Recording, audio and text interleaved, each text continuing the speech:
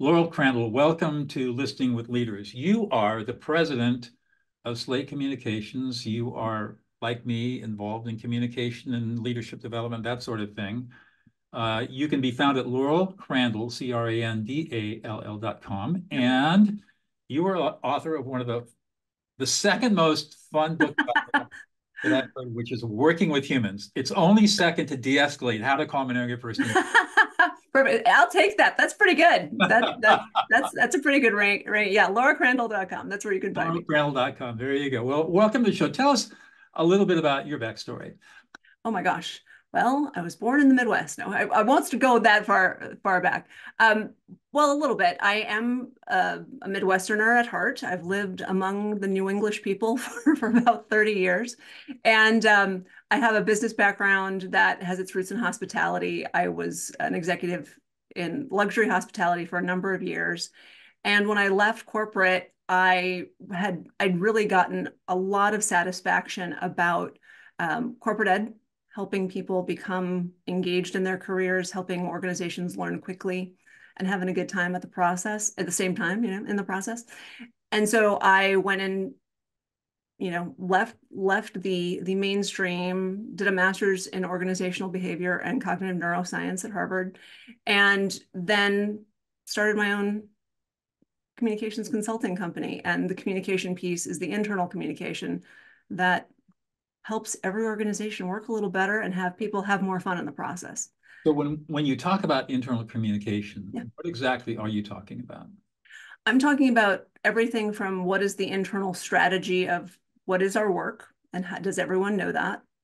But also how are we connecting with each other and the manner in which we're communicating?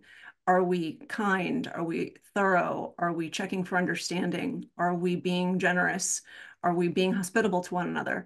And does that track with what we're trying to accomplish in an organization, in any organization, whether that's manufacturing, philanthropy, academia, hospitality, you name it, how are we treating each other? And is what we say we're doing out in the world aligning with how we're doing it internally? Do you find when you walk into an engagement, Mm-hmm. how do you identify communication styles and efficacy and clarity or not? That's a great question. One of the things is that I ask where people think the problem is. Hmm. Whether the problem that they're facing is a pain point, right? So many executives know where or think they know where the pain point is, right? Everybody has a hunch. But also the pain point might be, wow, we're doing really well and we want to keep going, the opportunity. And the communication style often shows up in who is speaking, who is not, what's the level of clarity, how at ease are people when they're speaking, is there miscommunication, and who has the authority to speak. So if I were a CEO and I was listening to this and I wanted to figure out yeah, I've heard that HBR and everybody says communication is really You got important. to do it. Yeah. I think I'm a wonderful listener and I'm a great communicator, but I don't want to believe my own press. How Right. would I, as a CEO, take the temperature of the organization and figure out whether or not we need help or not? Right. The first thing I would say is that if you are asking that question, you probably do. Just because, and if you're not asking that question, you probably do too.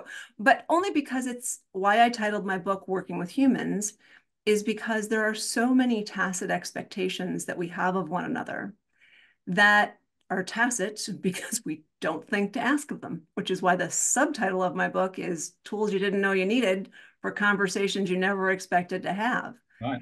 And there's this element of, okay, I should be able to just magically say, okay, fix the communication, go. But what does fix mean? Why? Why is it important to you? What do you as a leader, you as a CEO, do you know what your leadership and communication style is? We often label those styles. Pick pick your inventory du jour, which I love all of them, by the way. I'm a big fan of a lens. Yeah, I'm a Huge level fan. 5 leader out of Stephen Covey's work or whatever it is. Exactly. Like, great, congratulations. But how do you make use of that? And what does it really mean for the people you work with? And how are you embodying that in a relaxed, centered way that is effective for your organization? So the first thing is look at yourself and then start asking some questions about your expectations, what you think people know, and all the ways that they're sort of bumming you out by when they don't get something. That's usually a pretty good point to go, oh, maybe I have not been as explicit as I should have been. And to hold that lightly, but be curious about yourself first. That's where I'd start. That's a hard one for people. Oh, it's horrible. It's the None worst. of it's horrible, but it's hard because Yeah. we're not taught that part Yeah. of being self-reflective is part of the social default mode of the brain. Mm-hmm. As I teach, Mm-hmm. education only focuses on the task-focused system. I know you know this stuff. Mm-hmm. So for those that you don't know, we have two neural systems that are antagonistic, the task-focused and default mode. Task focus is all the stuff that has to do with gaining knowledge and learning rules and algorithms and using critical thinking and logic and reasoning and all that stuff. And that's what education focuses on. But that's only one small part of who we are. Right. The other part is our social brain called the default mode, which is how we interact with people. Empathy, listening, conflict management, being empathetic, being self-aware. And what's interesting to me is that our educational system completely ignores the default mode, training the default mode, Mm-hmm. and solely focuses on task focused, which is, I think, one of the reasons why we have so many problems that we have today is because we're not trained to be social in the same way that we're trained to solve problems. That's right. And I think Well, we have to be trained to be social. I don't think this is something that just default happens in the families because who was the great therapist, Virginia Satir, said in the 1980s, 96% of all families are dysfunctional, and then some wag said, and the other 4% are lying. yeah, right, exactly. Well, I think that to your point about what gets measured, right? When we look at, the multiple intelligences that we have, Right. numeracy and literacy have been privileged. And that's fine because we need to know how to add stuff up and we need to know how to write stuff down. Great. Right. But the other intelligences around interpersonal, intrapersonal, spiritual intelligence, physical intelligences, all of those things, Howard Gardner's work, all of those things are very, very fundamental, but they're more qualitative and they're harder to pin down. So we think they get devalued very quickly. And if we could just add to your point about reflection is about listening to oneself, to refining one's thoughts and taking the time to know that they matter. And when you're a CEO and you're going so quickly and trying to do the good work you are called to do, that can feel like a luxury that shouldn't matter because we haven't been taught how to do it. But when we take the time to learn to listen to oneself, to think about your own character, to think about your own communication, to think about the behaviors you embody, man, it makes everything a whole lot easier and a lot more fun. So we have not centered it, but man, oh man, it makes stuff so much better when we do. Huge difference. Yeah. Yeah, I reflect on the fact that EDDs in education that teach education in universities and professors that teach MBAs, and they didn't get their degrees and did their dissertations on stuff like emotions and empathy, right? No. They got their stuff on quantitative analysis and marketing, stuff that we can put numbers into and show how smart you are because you can do beautiful graphs and you can do regression analysis and all this stuff. And Well, and that the people stuff will sort of just by magic sort itself out. right, and it's Poof, not a miracle occurs, right? Like that's way. There's no way that doesn't help. there's no Well, way. the thing of it is, it the problem is that sometimes it does. When you get lucky, and luck, if you happen to have a general disposition for like, I know a good worker when I see one. Well, good for you. Congratulations. And that's fortunate. And you might have a really excellent team that happens to circumstantially have the same understanding of very abstract concepts like just work harder or, give it the old college try or whatever it is, be smarter. But if you don't explicitly share those expectations that's very hard to replicate over time. And then disappointment ensues. And so does the outcome of what you're trying to accomplish. Right. But luck can help as long as you stay lucky. I would say, yeah, if you grew up in an emotionally competent family, Mhm. and you were and your parents nurtured you emotionally up until Yeah. adulthood, which does not happen in most families, Mhm. and you have the good fortune to avoid trauma, which doesn't happen to most people, Right. and you have the good fortune to have the right kind of education in the right way, then you might intuitively develop these skills. Sure. But when you start looking at all the qualifiers, you can see that's a very small percentage of people that, Yeah. and the rest of Well, us and have, also the rest it's of us have to, effort. it is effortful. But the beauty of it is it's not that effortful. Well, I think the other thing is that I think it, and I don't know if you find this, Doug, but it's not one once you realize what the payoff is, the rewards of the effort are exponential very, very Oh my God. quickly. Yeah. Unbelievable. Yeah. I'm Um, like, what? I could just do that and it works? Okay. and I teach people, I mean, I teach people how to listen to emotions, Mhm. that this takes courage in the beginning because you're fighting against societal norms. But once you start doing it and you start giving away that priceless gift of listening another person into existence, all your fear will go away. You just have to have the courage to work with it for 4 weeks Right. and make it habitual, and then you're golden. And Well, that's and I think I agree that once you start seeing the payoff, it really shows up. And also, it will always be surprising. And so, there are always outliers. There are always, to your point, there are always people that you just go, I had no idea they were going to bring that up, or wow, or they bring something into the room or into a conversation or into a project that'll just surprise the heck out of you. But when you have enough experience of knowing where you are reflectively, you've listened to yourself, you know what you want, you know how to communicate well, you know how to attune and welcome emotion as well as objective, measurable, concrete data. All data is data. You're just more prepared. And I think that's the other thing too, is that in a system of productivity that we're all trained to do when we're successful business people, replication is and consistency is very, very valued. But people are messy and the variables are infinite. So where can we make room for that so that we can be more engaged and more fruitful in how we work and have more fun in the process? Like make it more just absolutely. be lighter. Absolutely. And I love the word messy because I talk about that too. How do you deal with the Mhm. messiness in your lives? And Yeah. it turns out there's skill sets out there that are so easy Mhm. to deal with the messiness. And now there is no mess. You just clean everything Yeah. up just by Right. how you listen and how you Right. respond to people. Yeah. And that the mess can be very generative too. That's right. And so that is really, really important. I have a dear colleague whose book, Yes to the Mess, actually, I'll plug another book, my friend Frank Barrett, teaches leadership and improv. And he's a jazz pianist. Mhm.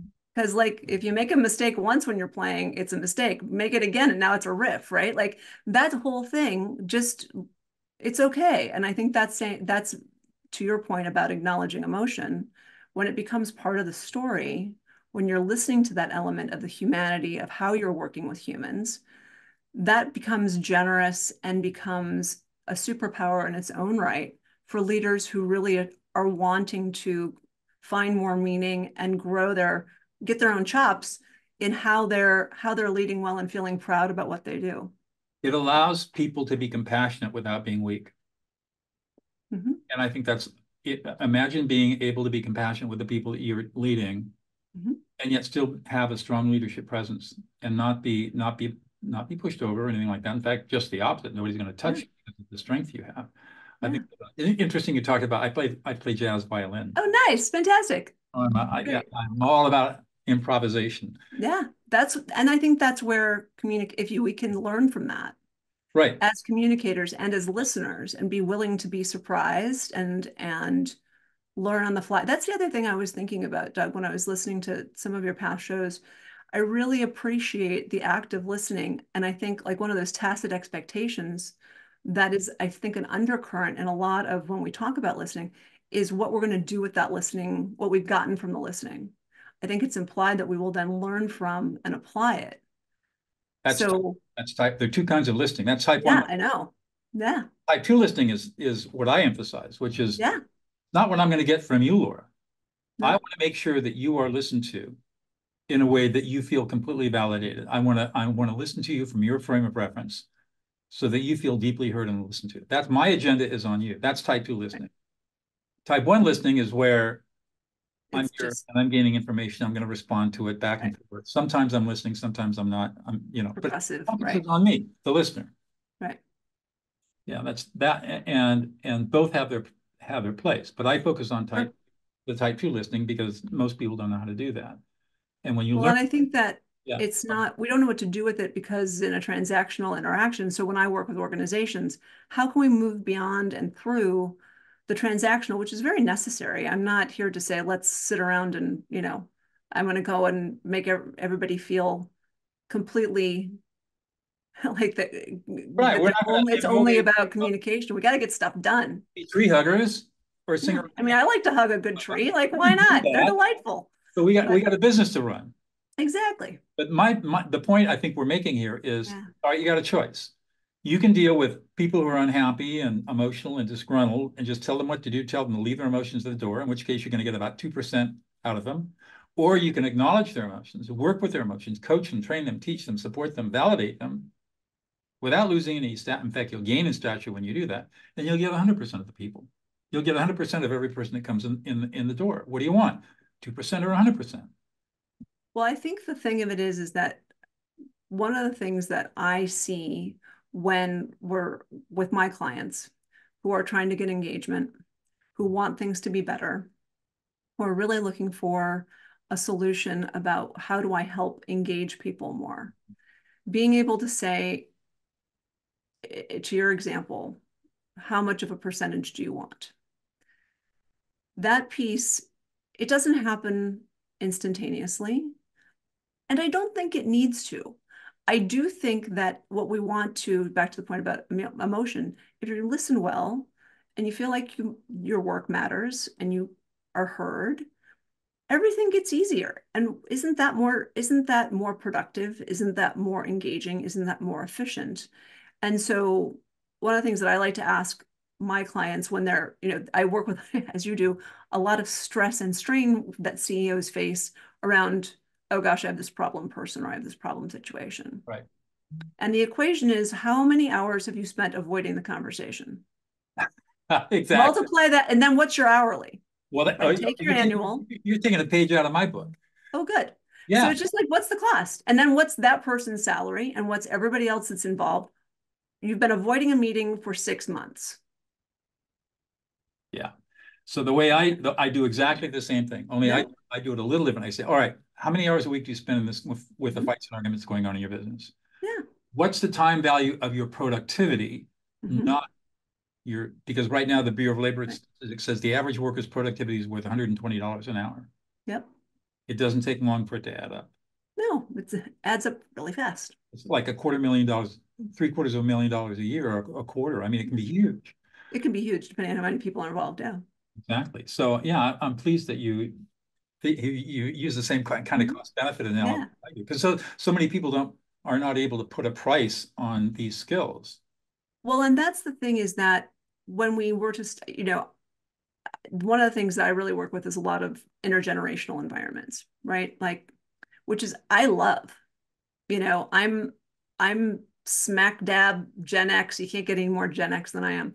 So always, in my first executive role, I was managing people who were from the age of 18 to 73, and I was 25. It Wow. was like, okay, hold on. But it was really fun because being able to stand in both the industrial and the information age and to have conversations that help eliminate confusion and value differences of work, that's just interesting. And to be able to say, oh, okay, what did you mean by that when you said you wanted me to show up on time? Oh, yeah, I have a totally different understanding of what it means to be on time. Let's talk about that. And it seems ridiculous. Like, shouldn't people know? Well, No. especially coming out of the pandemic, why would they know when people have never had to work in person? Right. Why would they know that? Right.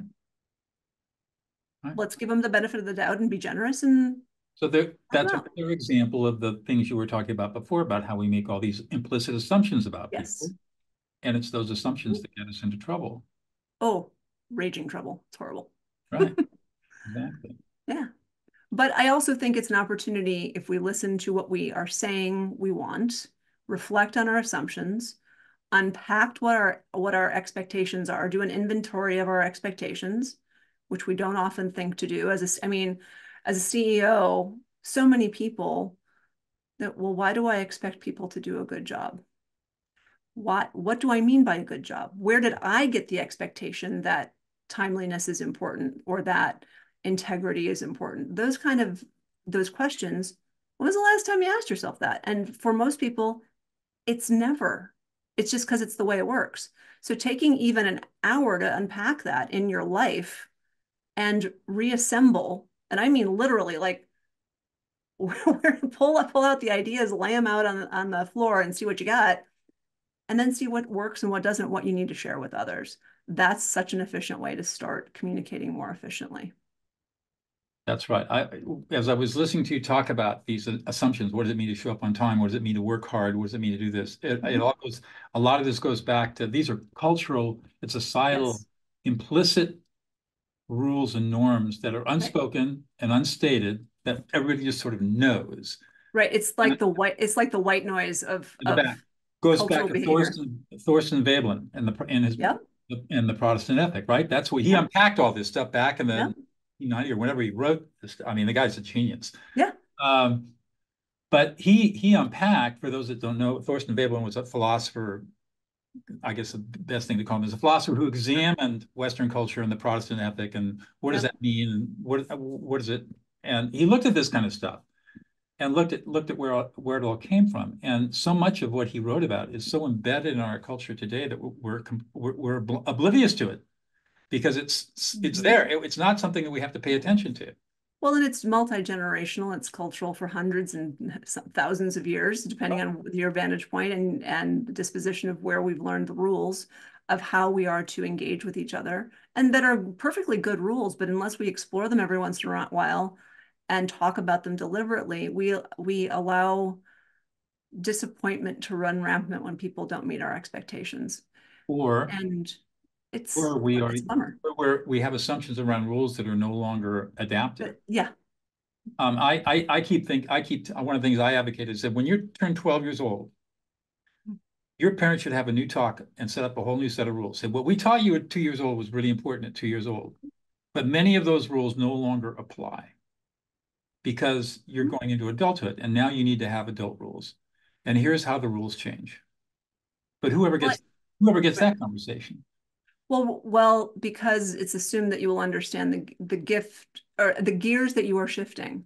And I don't know that the rules no longer apply, but your ability and skill to build upon them and cultivate them in a new language to translate what the basis of that rule might be Right. and apply it to a wider variety of circumstance. Or That's a nuanced conversation that says, okay, so now let's review the rules from the last 10 years. What do right. you think?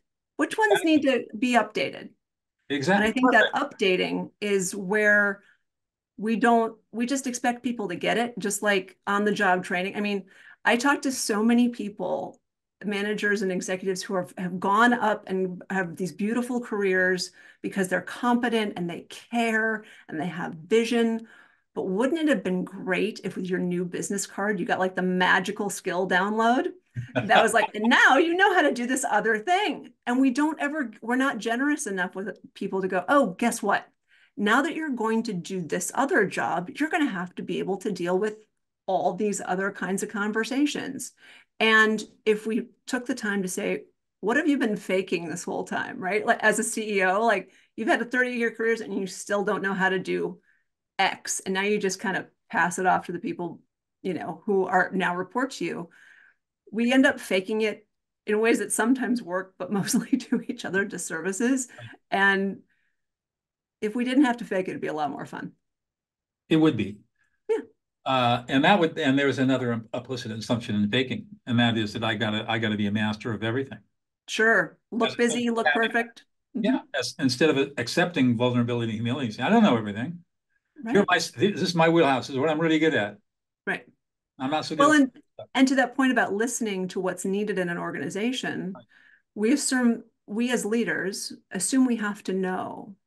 And one of the things that I really enjoy helping people remember, because I think there's a part of us that knows this somewhere. You don't have to know, but you have to be willing to find out. right. And And right, exactly. And that yeah, you were just causing me now to spin and think about, since you're yeah, from Harvard, the Heifetz yeah, is right, adaptive yeah, leadership. for sure. Yep, That's exactly what it is. That's the adaptive leader. yep, exactly. Find, willing to learn, as in Dweck's language, growth mindset. Growth mindset, exactly. You Yeah. got it. You got it. And that just makes it also lets the burden of performance go. You get to be new, you get to stumble. And also, the other thing about leadership is that we model what we want. Yeah. And if you want people to learn and grow and say, hang on, I need help, or wow, I didn't understand that, or where can I go for more information, or hang on, I got to check my own understanding. If you model that and lead by example truly in your learning, it's the most generous thing you can do as a leader. And I would also say it's the most powerful thing you can do as a leader. Mhm. Because guess how humans learn? We're mimetic creatures. Mhm. We learn by imitation. That's right. And And people, we and imitation and the reward of going, wow, that worked. That was fun.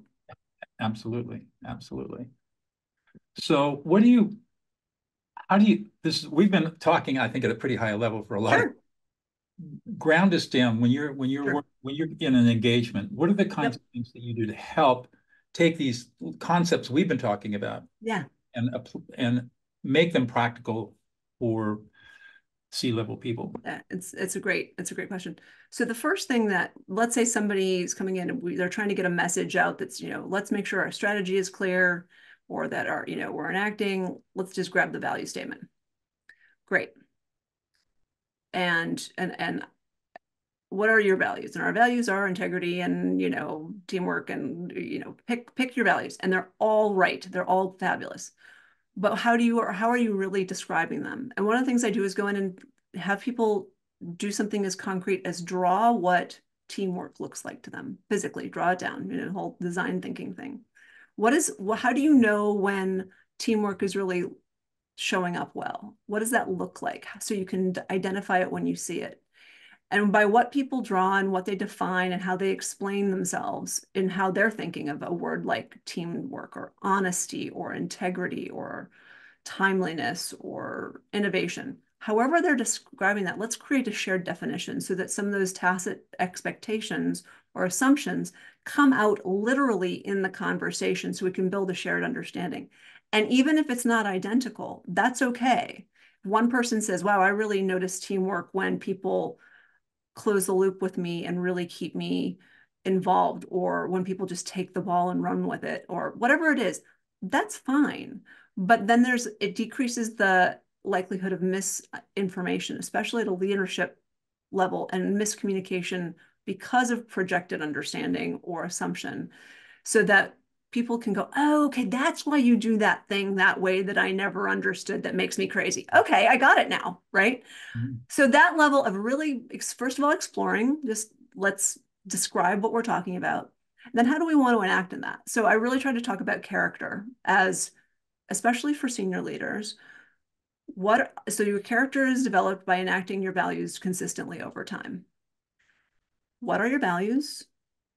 The qualities of character that you want to embody: curiosity, trust, courage, kindness, tenacity, all of those things.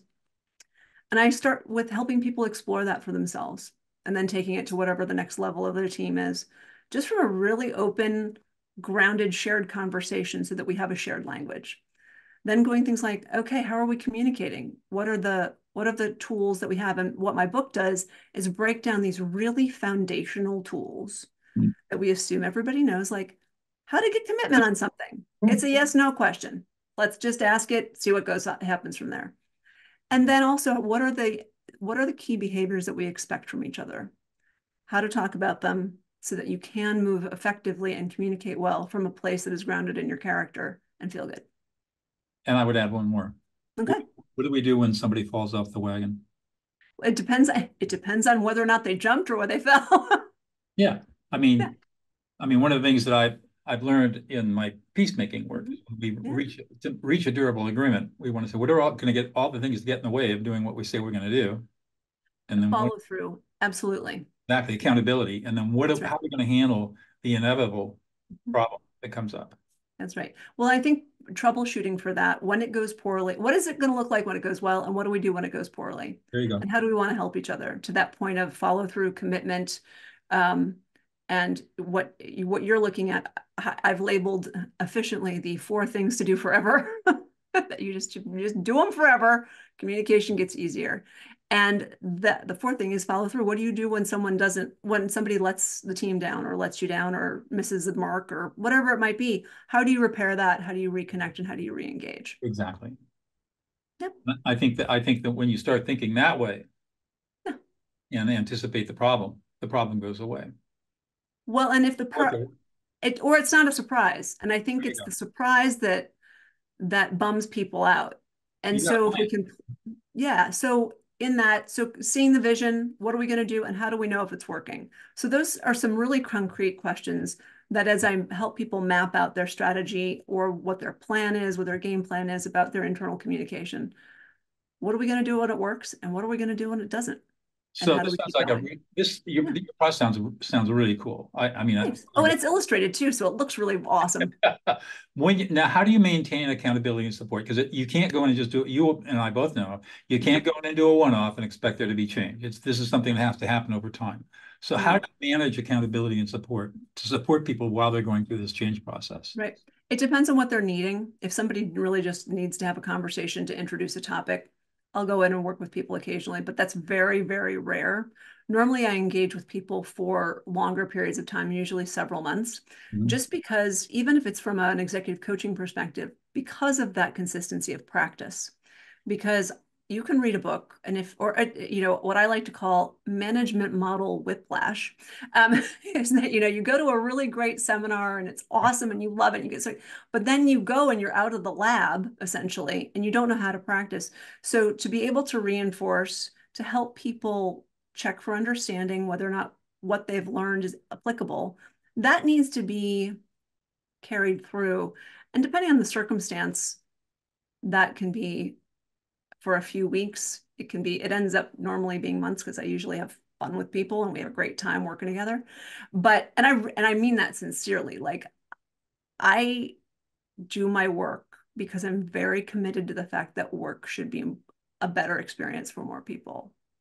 Um, and the longevity of practice and support is that I got to practice what I preach. Like if you need help practicing, then let me help you practice and let me help you get it right. Which I know you do the same thing, Doug, of being able to stick the landing and then let's keep going and Not just seeing sticking the how landing. I'm a pilot too. It's not just sticking the that's landing, right. roll out Yeah. the runway, right? Yeah, let's just keep going. We're not Yeah. we're not done once we're on the ground. We got to roll the airplane out and Right. taxi it in, and there's a lot to do once you. And the other thing too is that it's kind of, I don't know if you have this, but sometimes you do really well as an organization and you're like, yeah, thanks so much. We've been working with this for 3 months, 6 months, whatever it is. And then next year or 5 years, whatever, wow, we need we need a tune-up. Right. So a tune-up happens every once in a while. And Yeah. that's fun Well, too. and that's because people come and go, and Yeah. a couple of core people remember everything, but they see that the culture has changed because the Or people. circumstances are surprising and you're like, and you want backup. I mean, that's what the cool thing about, I don't know if you find this, Doug, but the cool thing about helping people get really good at using their internal holistic resources about how they think, how they feel, and what they do is that it's good to know that it's not a one-shot deal, that you're going to have backup over time, that you're going to be seen and heard consistently as a person with support from somebody who has your best interest at heart. Um, You're not alone. yeah, you're not alone, and it's going to be okay, and you might have a good time in the process. Yeah, it's a big deal. Yeah. Well, Laura, this has been a really interesting. I'm going to ask you the question I would ask my typical. You're not my typical guest. And if you watch podcasts, you know what the question is. Mm-hmm. What's one thing about yourself that we would never know unless you revealed it? I can sort salmon by species. You can sort salmon by species? Yeah, I worked in an Alaskan cannery after I went to my undergrad and trade school. And yeah, because that's a thing people do. And yeah, so I worked in a cannery. So you can a coho from a Oh yeah, I know uh, my king salmon from my coho from my yeah, I know. Yeah. you know them all. Yep. That is really unusual. That's an unusual skill in your average management consultant. Yep. Well, this has been a great conversation. Thank Thanks, you Doug. so much.